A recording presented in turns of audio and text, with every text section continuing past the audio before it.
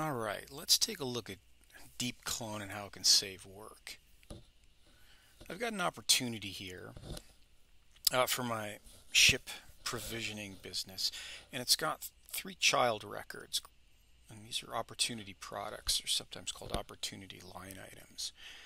Now, whenever I get a new opportunity that comes in, I want to basically build a clone that always adds these 3 products to my opportunity, and that's a great use case for Flow. And traditionally, the way you would do that in Flow is you'd get the opportunity, then you'd get the child records, and if I run this, you can see that here are the 3 child records, the opportunity products, so they're coming in, and I could loop over them, and I could do some assignments, create some variables, and basically clone not just the opportunity, but its child records as well. So what DeepClone does is it sort of replaces all of that with a single action. So let's go take a look. Alright, so I'm going to start with getting my template opportunity. We're going to need a record to start with. That's going to be the record that we clone from. So I'm just going to hard code this to the name of my opportunity. Okay. Now instead, however, of doing all of that querying and looping, I'm just going to grab DeepClone.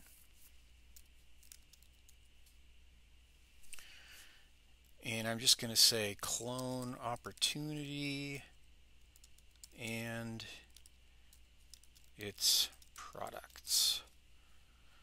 Okay, and because this is a collection action that works with any kind of S objects, I start out by saying, well, for this instance of DeepClone, I'm going to pass it an opportunity.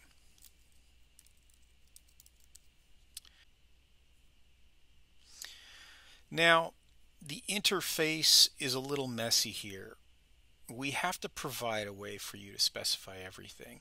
So the cloned record is also going to be an opportunity. There's probably a way that I can deduce that, but right now Flow requires that you say, I'm going to pass the opportunity in. The clone that comes out, it's also going to be an opportunity. That's not a surprise. Then there are 5 slots so that you can deep clone up to 5 related lists. And we only want one, right? We want opportunity line items, opportunity products. So we're sort of done here, except that Flow is going, you can see the little required stars. We're kind of required. It's required. So even though we're not going to use these outputs, we have to provide the values. So what I'm going to do is I'm just going to put the same one in, and then I'm going to promptly never pay any attention to related lists 2, 3, 4, and 5 again. I just need to do this to satisfy Flow Builder. Okay, so then what I am going to do here next is I am going to one more time, I'm going to specify that what I'm interested in here are the opportunity product items. Now the name of that relationship is what's needed here. So what is that lookup? What does that lookup look like? Well, let's go take a look.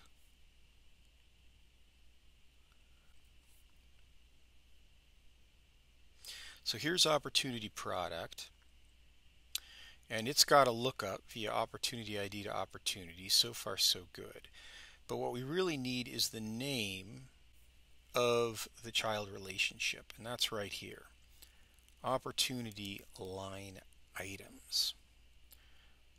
So I am going to basically say that the child relationships I want to clone are the opportunity line items. You can pass this in, you can specify more than one of these with a comma, or alternatively you could pass them in as a list of strings. Now here we are going to basically just grab the output of our get records using automatic output handling. And because we're using a record, we don't need to use an ID. So in both of these cases, you use one or the other. It's just giving you some flexibility. I'm going to turn on Save Child Records automatically and Save Immediately. And Save Immediately is generally, you got to have this set to true if you're going to create child records. And the reason is that creating child records, you got to have a parent ID. And until you save immediately, until you save the clone of the parent record, it's not going to have an ID.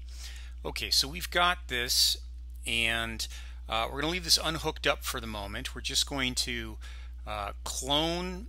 We're going to clone the opportunity, and let's go back and take one last look.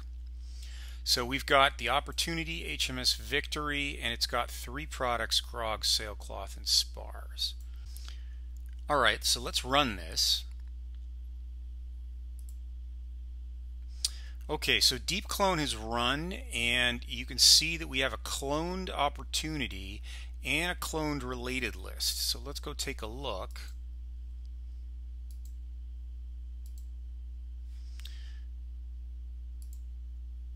And let's refresh. And there's the cloned opportunity. So we've the action tacks on a date stamp and the word clone, so you can keep them apart. But if we go and we take a look, so you can see that this cloned opportunity, it's got a grog product, and this grog product is let's see, 3IEG6. As compared to the grog product on the original one, which you can see is 3IE5G. So these are distinct opportunity products, opportunity line items. They have been cloned effectively. Good. So far, so good. Let's do something a little fancier.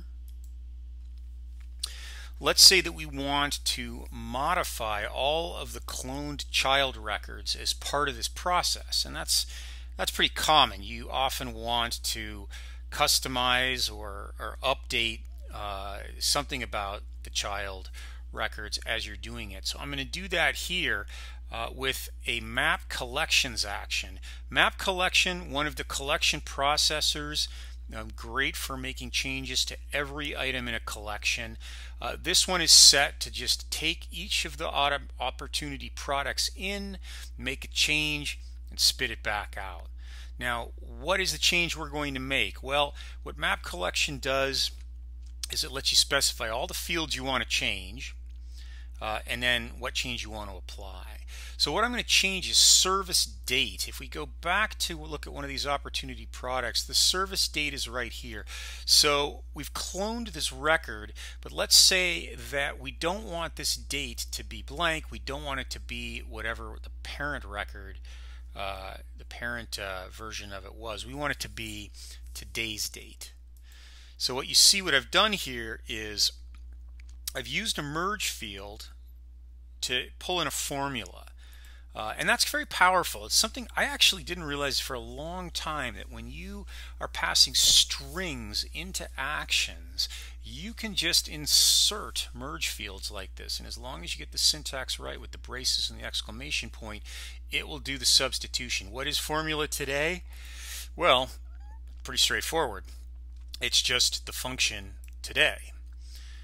So that's all this is, but of course this could be a richer formula, and that's nice because that lets you use something like map collection but apply very dynamic information to all of these fields.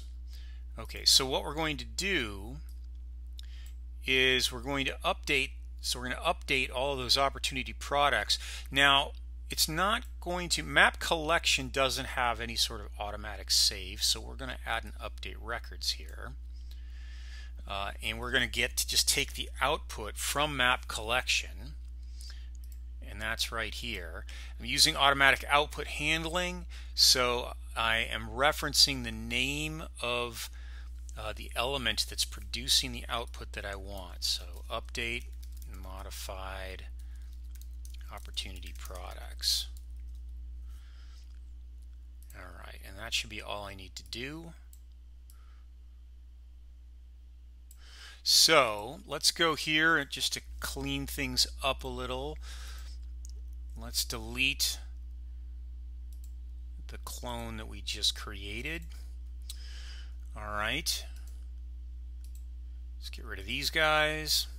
We're saved, so let's run this.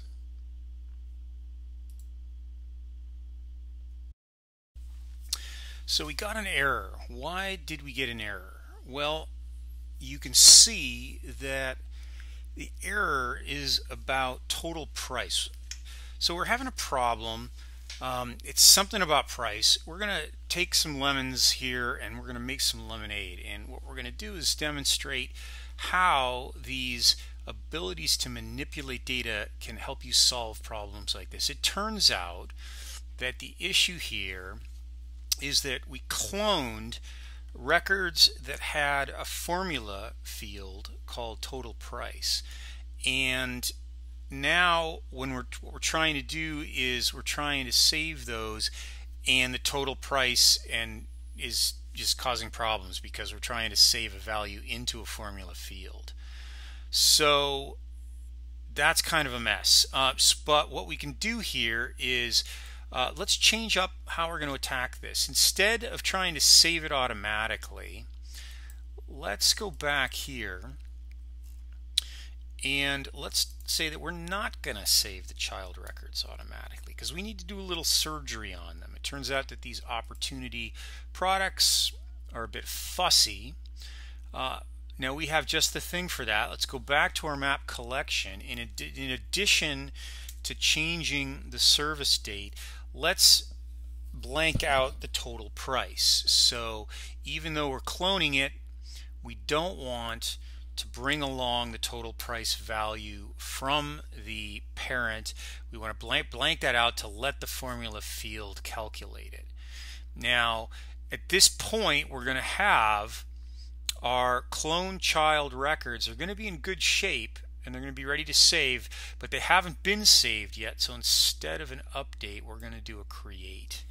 So let's say create cloned opportunity products, and we're going to select the same output from the map collection, and let's hook that up.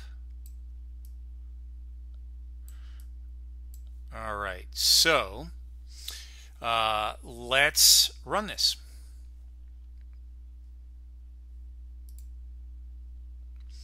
Okay, so this time no error, and you can see here that in our create we were creating 3 different opportunity products.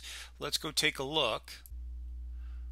Okay, we'll take the latest clone. You can see that it's useful to have this timestamp here. So let's take a look at this latest clone. And now we can look at the opportunity products and you can see that they have effectively provided, they've effectively been saved and they've used today's date, and everything is looking pretty good. So DeepClone, powerful tool for automating cloning operations, and keep in mind how you can use collection actions like map collection to tune your cloned data either right after you've saved it as an update or before you've saved it as a create. So good luck with this. We think that this will be a real boon to a lot of flow use cases that have typically involved a lot of looping and assignments, and enjoy.